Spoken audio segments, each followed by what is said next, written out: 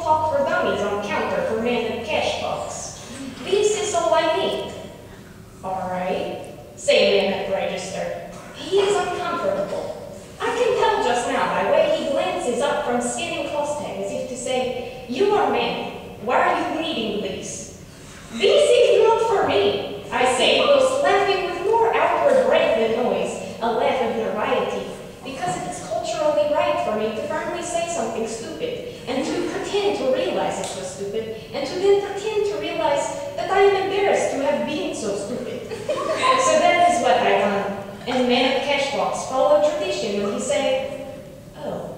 Returning his laugh of notoriety to me. We are like brothers at separate births, I says, and I think I have spoken too soon. I am wondering if I have put words in rightful order, or if you will think me now like lunatic. Oh, say man, he laughs. I stumble over my fumbled words, and he sees, and he tries to make up for my humiliation. Why is that? You know, I say, I speak even fasterly this time, and did the second coming of risking my comradeship with my own brother. You have eyelids in shape of flimsy chestnut. They are like old elephant's eyes.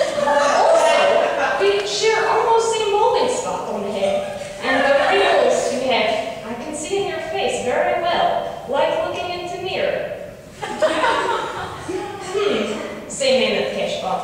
I am not sure to think if I have spoken too fastly, or if men with my face is just men of lore. Are you always this boring? I asked in quite earnest way. I tried politely to mask my earnesty with nervous laugh, but did fail. I'm now tired dealing of myself, and ask men if he is just quiet. Or are you just men with big brain? Not much to say, but much to think. No, he says, while chuckling like big red cloth men on television at cold times of year. Who gives cheerily presents to all the childs with money trees growing in backyards, but he salvaged none for the primitive little childs in country like make their own.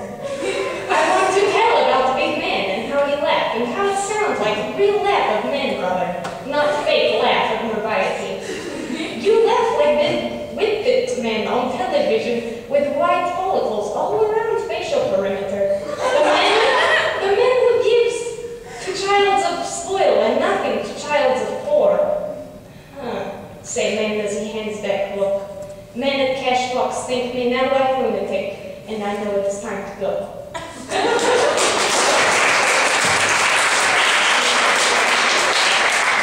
I'm gonna kind of switch gears and go back to English now. Well, I'll do some Southern later if you would like that, okay? These are just two poems, so, okay. This one's untitled. My umbrella gets nervous when she's not in the rain. She knows how the continents feel about their falsified history, the outcome of rock diggers' lazy explanations for artifacts found in wrong places, the chemicals in bloodstreams swimming through wrong veins and vessels, the same men in asylums, flags of empty mailboxes, empty nations, empty pockets, last Thursday's empty clouds. And the second poem is called Fragments of Creation. Monday, before the globe was set in stone, I drew a line across its floor, splitting the coming nation's waxing wars. I cut the weight in both my hands till it was planted under sand. And then all life breathed in my chest, withholding my aching lungs craved for rest.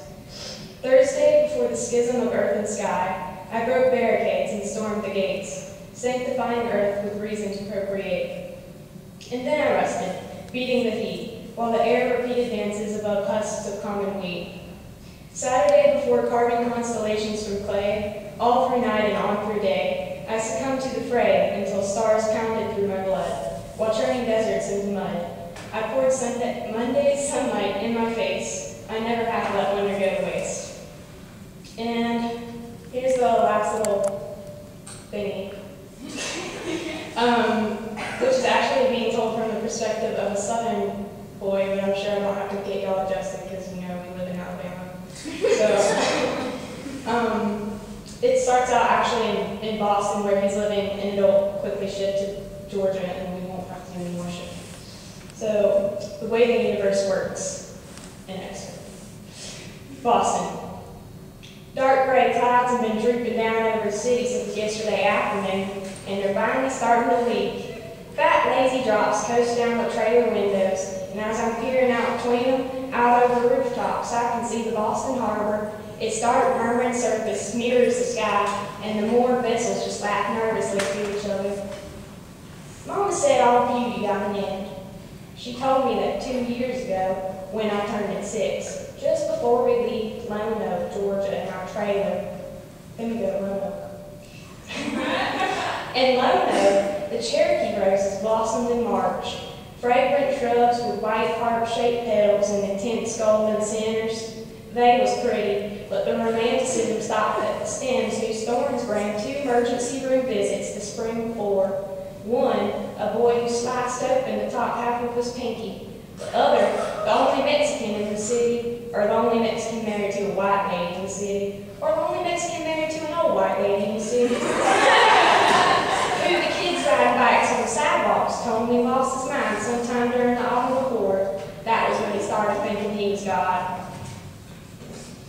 I wasn't afraid of the Mexican like the rest of the kids riding bikes on account of him being my friend, since he and Paul was friends, because of being together in the sanitation area 10 miles down the road. I decided it was okay to ask him what he'd been doing that same afternoon when the roses started rising. I pinched my eyes so they was almost closed, and I see them running from Mr. Whitaker's lawn, where the grass was greener, back to his own yard, where the grass ain't never been too green. The Mexican man was holding Mr. Whitaker's Cherokee roses by their petals, and when I asked what he was going to do with them, he told me he was going to make a crown of thorns to put on his head. They was going to show all of everyone's godliness, he told me, not trying to have a lost mind like the kids on the sidewalk said. I couldn't tell you what a crown of thorns was, or what showing godliness meant if it hit me on the behind, and I ain't never reckoned I was sure about anything the Mexican man used to tell me with the voice he stole from Mexico.